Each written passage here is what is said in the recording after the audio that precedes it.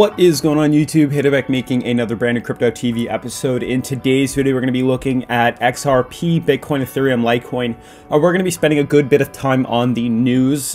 More specifically, if you guys can see, the XRP Ripple name dropped on BBC segment on cryptocurrency. So I wanted to dive into that and kind of suggest where that could be leading the rest of these cryptocurrencies to move to in the near future, as well as kind of tie in what is going on within the market cap. We're starting to see a bit of retracement right now within some really big name cryptocurrencies, Bitcoin, XRP, Ethereum. So those are starting to retrace and kind of signify exactly where the rest of the markets are going. As you guys know, when the markets are starting to get slow, it's kind of hard to stay interested. So I'd like to talk about in those times some recent current events and things in the news that will kind of spark people's interest in different topics on crypto.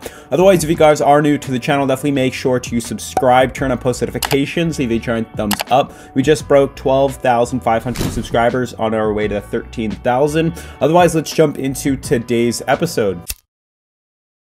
So as you guys can see, I'm on my YouTube channel right now, and you'll notice a couple of things. Yesterday, we made a video which pretty much talked about exactly where the point of breakout could be in the near future, as well as where the current price is right now. We're starting to see a small uptrend, or we were starting to see a small uptrend yesterday, which eventually hit something called the high-low middle moving average, which we'll discuss in a second. And we're pretty much basing focus as to whether or not we'll retrace lower or start to swing back to the upside and head higher. Now, I do want to discuss that in later times in today's video. I do want to focus on this interesting concept that came to mind in the fact that BBC is talking about cryptocurrency right now. Then we'll go into the technical analysis on these other cryptocurrencies, because I know a lot of you guys have interest in that as well. So right now I'm on EthereumWorldNews.com, and this article dropped yesterday, I believe, or sorry, it actually dropped today, in regards to a Ripple or XRP and Ripple name dropped on the BBC segment on crypto. And I actually pulled up the video to show you guys. It's on Twitter in a second, but you can see it does go into some pretty fascinating realizations, I guess, that there was just a time a few years ago when Bitcoin, crypto, and blockchains were topics best left for those on the fringe, for many of mainstream failed to understand the importance and potential of these technologies. Now mainstream media have started to cover their space quite often, writing about it, shooting shows about it, and such, and short cryptos are starting to enter the mainstream conscious, which is awesome, because like it was saying, previous times when the only reason and the only times it was talked about was due to fraud or money laundering, things of negativity. That's when they talk about when there's nothing else to talk about. But now it's actually making headlines based off of major events that are coming into circulation, and the fact that it's making mainstream conscience is a huge thing for cryptocurrency and this space. So as you guys can see, so far the spotlight of mainstream media has been on Bitcoin, which is the largest crypto and blockchain network in market cap, though it seems the other networks are starting to get recognition in regards to Ethereum and XRP. So as you guys can see, I do have the video pulled up, and I will show you guys that in a second, but it pretty much goes into discussion. It ends by saying, while many of the realm of traditional finance may be confused about the viability of Ripple and its products, firms that have used the company's products have claimed to have seen improvements in their business, which is awesome. So the fact that this news video is actually talking about this is huge news for the rest of the space and the crypto market as a whole. So hopefully I don't get demonetized from this playing. We'll see with the volume on, but let's check it out. Is there for the users that are transacting on cryptocurrencies. Exactly. If each central bank ends up having their own digital currency, won't that just be the same as different physical currencies? How would transactions be any easier?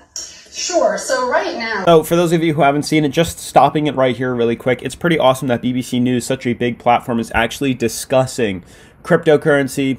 XRP we saw shown in the video on their phone, as well as the other big major cryptocurrencies. But let's continue this, see if they mention it. It's only a minute long, and we'll talk about it after. If you're making a cross-border transaction, it's really time-consuming. The settlement, clearing and settlement takes days. And it's expensive. It's expensive for companies, it's expensive for governments, it's not good for the economy.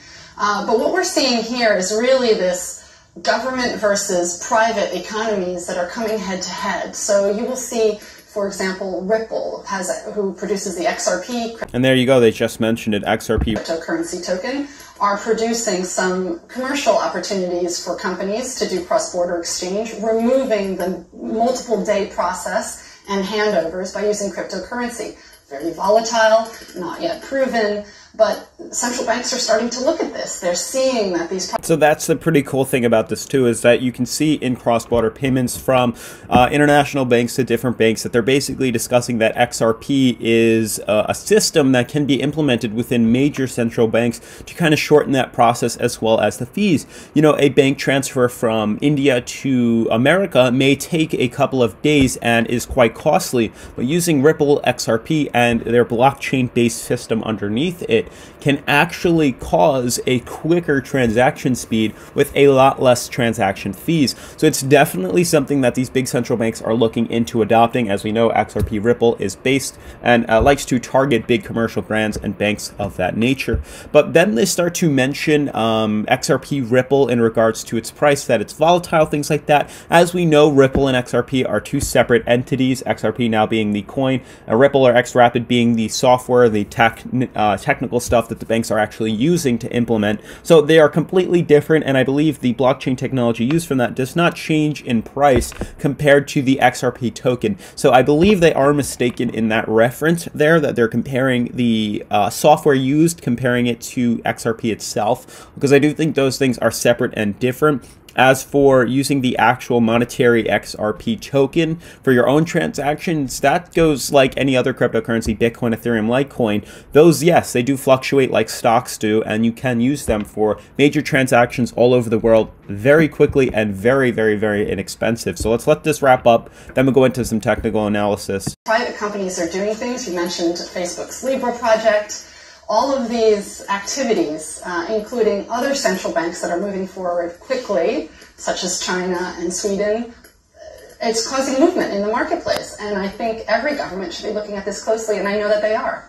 Natalie, thank you very much. So that's huge. Honestly, right off the bat, that is just some massive news. The fact that other major countries, Sweden and China, are using blockchain, are starting to use, or at least dipping their toes in blockchain technology, opens major windows and major doors for the potential for this to go mainstream. Now, once again, obviously it will not or won't be the actual coin itself, but just giving more attention and positive news on mainstream media to cryptocurrencies itself may cause a significant impact in the actual coin market cap, and see these prices of these cryptos start to move up as they become more of a mainstream thing being used in retail investments, big financial institutions. It will cause a surge in the price, more than definitely, as we saw in 2017. Now you can see ultimately that the top 10 cryptocurrencies, yes, they are down, but you can see the small uptrend that they're starting to form, which is honestly great. You can see since that bearish pull to the downside, all the coins are pretty much in sync. All the top, I'd say 13 coins, from the 13th position all the way to the 5th position, and then up from the 3rd to the 1st position, they're all in sync with each other, which is quite interesting to see that most of these coins have finally started to follow the same path as Bitcoin. So now to continue off that, you can see easily what exactly is happening. You can see the small uptrend forming on the 4-hour, which honestly I do not believe will hold. It is most definitely going to retrace back down lower. You can see the small bearish cross on the MACD. So in terms of short-term trade and short-term movement, we are going to see this reflect and break bearish, but it's not necessarily a bad thing. Now, for those of you who, this would have been a great, leveraged trade right here. For those of you who haven't sold, probably might consider doing so, buying back in when the price gets lower. You can see that we did break bullish from the descending triangle that was forming on its relative strength indicators, and we're just now starting to see potentially a bullish cross on the MACD on the daily. But for the most part, you can see we did retest bottom support here, and this is honestly a massive, massive, massive thing for this coin. The fact that the uptrend started all the way back in the beginning of 2019 in, I'd say, the end of January, and we're finally coming to retest this at the end of the year is pretty awesome to see that this support holds quite well. Ultimately, what this is referencing is the fact that there is a major resistance too, and that we're pretty much at the end game of what could be happening for 2019. You can see that there's literally just a couple of weeks, I'd say at most 3 weeks, of consolidation into the point of this symmetrical triangle before we see potentially a major break to the upside or retracement to the downside. Now, for those of you who have not taken advantage of an account called DueDEX, I highly recommend you do so. The reason being is because DueDEX allows you to buy long and sell short, which is awesome. So basically preparing yourself for making potential money on big runs within XRP, Ethereum, as well as Bitcoin. Now, unfortunately, only on DueDEX right now, you can only trade Bitcoin, but as we know, because these cryptocurrencies are in sync, as you can see on the market cap, it is good to take advantage of Bitcoin's move because it will affect ultimately XRP and those other altcoins. Another thing to consider is the fact that you can leverage trade, which means you can basically make your position even bigger. If you're only investing $200 or $300, you can actually leverage this, up to 100 times, which is huge, and you can lose quite a bit fairly quickly.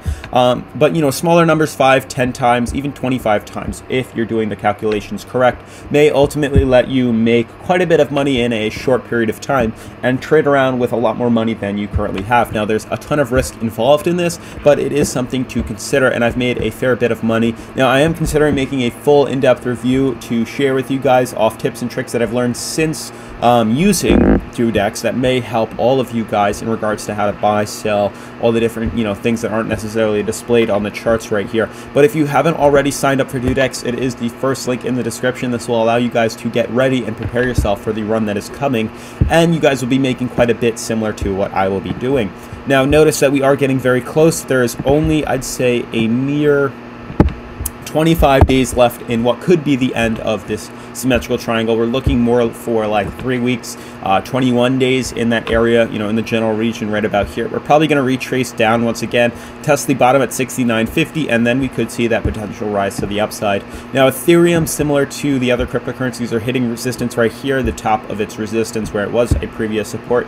Similar with Litecoin in its descending fractal, starting to climb itself into here, trading sideways. We're all pretty much in sync as I suggested, and you can see on the weekly on XRP, it's massive descending triangle, very similar with Bitcoin's symmetrical triangle. This descending one does tend to end a little bit later though, in terms of the end of February. But you can see it does show and explain that we could be seeing prices as low as 15 cents in the long term within XRP before seeing a potential massive break.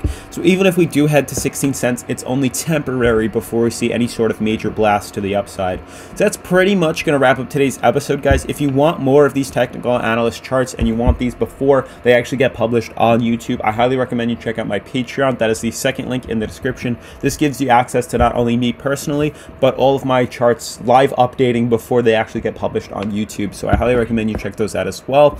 Otherwise, make sure you are subscribed, turn on subscriptions, turn on post notifications. This way you do not miss out on a single video and, potentially important update that could cost quite a bit of money or make you quite a bit of money. So I highly recommend you subscribe and turn on those post notifications. Otherwise, I'll see you in tomorrow's video. Peace.